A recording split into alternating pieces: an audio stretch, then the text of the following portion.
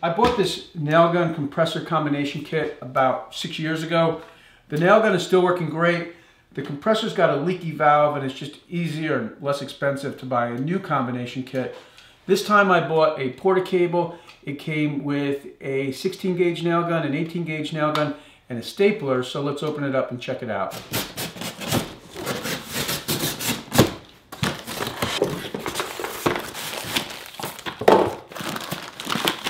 Okay, so here's the 18 gauge nail gun, and it's got the connection on it, so that's nice, and that's going to fit right onto my Flexzilla hose, so that's convenient. They send you a few nails, actually just one ream. That's kind of funny, but it's better than nothing. They're 1.25" nails, which is probably the most common nail that I use in the 18 gauge nail gun. So just go ahead and throw those nails right in there.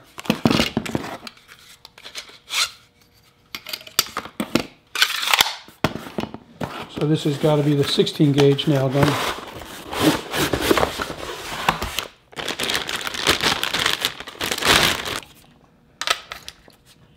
Again, it's got the connection for the air hose, so that's nice and convenient.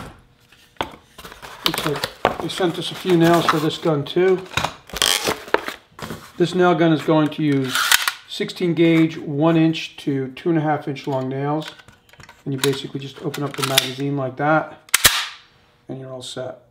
This is the pneumatic stapler, and I'm pretty excited about this because I don't like using a staple gun, especially stretching a canvas. It gets to be a real workout on your hand and your wrist.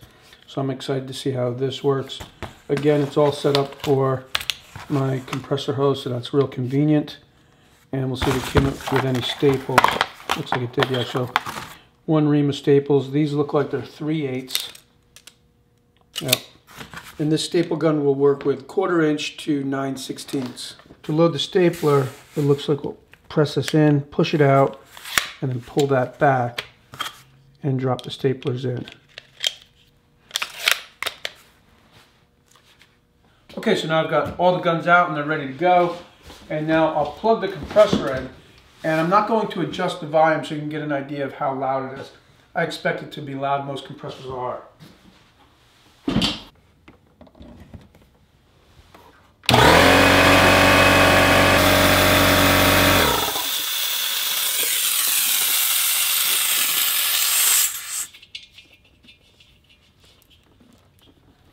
I just realized you're going to have to close that valve.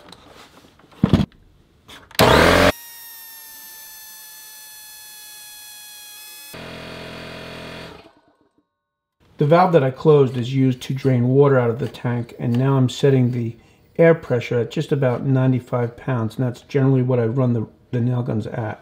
One nice feature about this compressor is it's set up to run 2 hoses right out of the box, so that's pretty nice. So let's go ahead and test this thing out. I've got a piece of treated wood, treated lumber, and this is a piece of poplar. That looks pretty good. Now you can adjust the nail set right here. So I'm gonna maybe wind that a little bit this way. See what happens. Maybe a little more.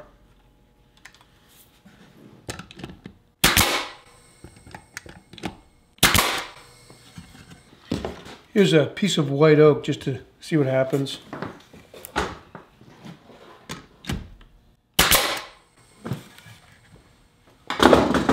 Looks pretty good. I'll just pull the nail out so we can see how it went in.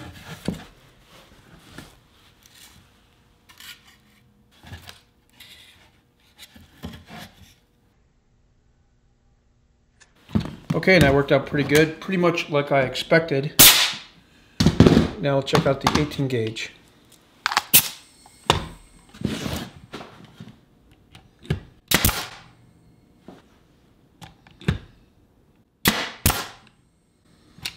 Okay, so that's not quite sinking the nail. So here's the adjustment for the nail set.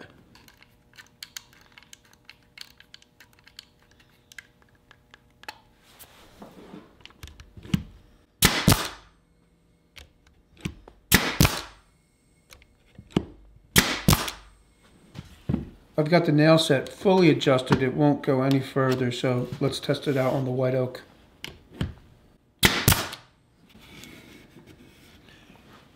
And it is sinking the nail. Not by a lot, but it is sinking it. Just because I'm curious, I'm going to put 1¼ inch nails in my Bostitch and see how that works.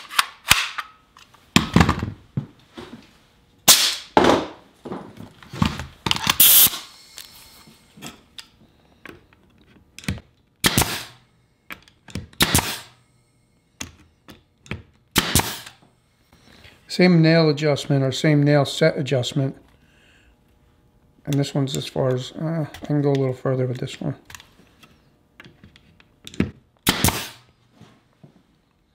Seems like the Bostitch is setting the nails a little deeper than the porta cable. I'm going to take this little rubber bumper off and see if that makes a difference.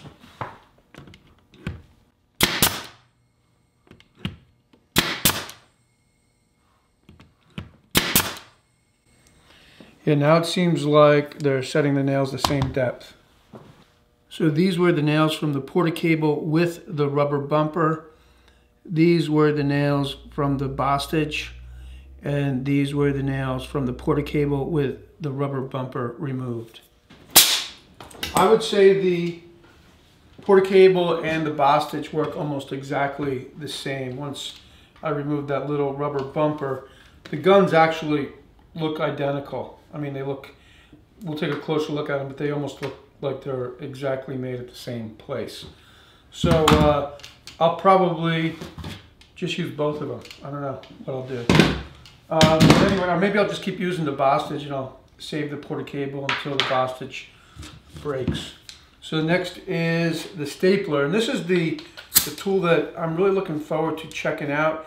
It has the 3/8 staples in it, and I'm just going to go and staple it to the treated 2x4. This one has a little safety here. The safety's here, so you hit it with your middle finger and use your index finger to fire the staple. That's pretty nice.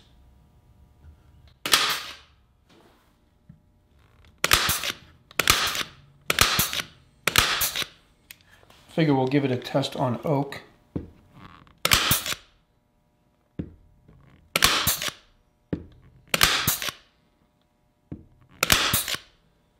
And let's throw in some 1/2 inch staples and see how that does.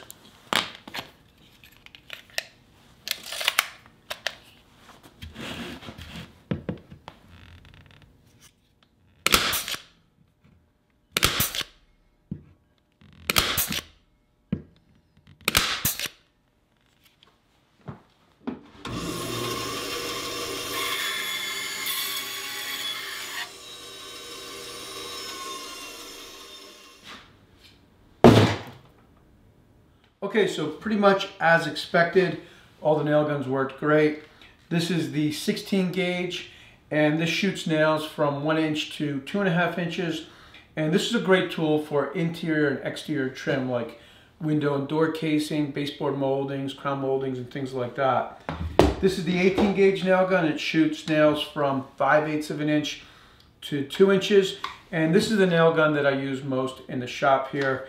And I'm actually going to continue to use my Bostitch because it's still working great, and I'll just save this one until the Bostitch gives up on me one day. What I'm really excited about is this pneumatic stapler. I stretch a lot of canvas, and if you've ever used a staple gun for a long amount of time, you know it's a major workout on your wrist and your hand, and I was really impressed with the way this worked. And if it continues to work the way it just did, it's going to be a big time saver and just be a very valuable tool. So I'm actually excited to use this tool in an upcoming video where I'll make a stretcher and show you how to stretch a canvas. So that should be a good video coming up in a few days. So anyway, that's all for now. As always, thanks for tuning in, and I'll see you next time.